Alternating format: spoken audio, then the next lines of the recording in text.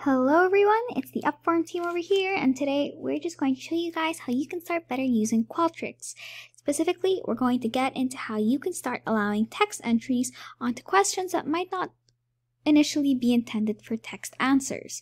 Now, this is really great for when you might need to give a respondent or a viewer an option outside of the list of answer choices. So if you might be creating a question with multiple choices, but you might want to have the option of them adding a text entry since you might not list all the possible options, this is a feature for you. So allowing text entry basically lets you add a text box to a answer choice on your multiple choice list or your question list, which then allows respondents to create their own choice. So now that we told you how it works, we're just going to go into the basics of this. So let's first open a form where we will be adding a text entry onto a multiple choice question. Okay, so here in question 2, we have a generic multiple choice question where we're asking about which product they purchased. Now, what if, let's say, they purchased a product that's not on our list, but we can't really account for it since you might have way too many products? What we're going to do is allow or create a fourth option where they can start inputting their own fourth possible option here. So first things first, we're obviously going to select the selected question since that's how we can start editing the specific block over here. Next, we are then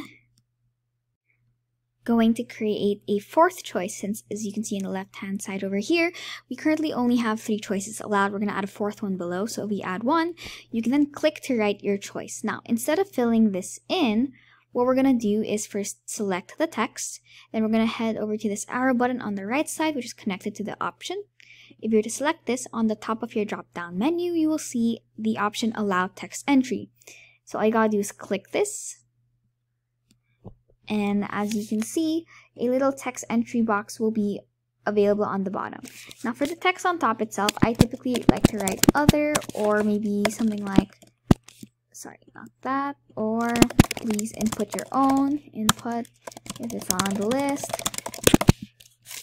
I think I'll just stick with other in this case since it seems pretty straightforward. And then on the little text entry bottom below, they will then be able to add whatever other product they might have purchased in this case. Now, what if I want to make this text box bigger? What if I need them to write a longer answer? So in order to do that, you just have to click the option again, in this case to click Other, then we'll head back over to the drop-down menu. If you were to hit this, you'll see you can actually change the text entry size. So if you were to change it to large, right now it's immediately set on small, but if you hit large, the text box will get much bigger, meaning that they can basically start writing a longer answer if the case comes for it, but right now we're going to keep it on small. Another thing that you can also do is text entry validation. So here you can force your viewers or your answers to basically input only a certain type of text response. So let's say we only want a specific response. If you were to head over to text entry validation, which is right below text entry size, you'll see there are a lot of options here. In this case, I only want to allow text, so I can click this, and therefore they cannot write any numbers down here. They can only write an actual word. Lastly, let's say that you want to force all of your respondents to answer and fill in a text box that might be on a multiple choice question. So in this case, you're going to head back over here, hit that little arrow button, open that drop-down menu, head back to text entry validation, and then you're going to hit force response. This basically forces all people who might be answering your form to fill in this text box. They cannot proceed without actually filling it in. Right now, we're just going to revert it back to text only because we do not need to force this response. And that's all I really have to say about this. Hopefully this helps you better manage any data collection you might be doing. Thank you so much for watching our videos.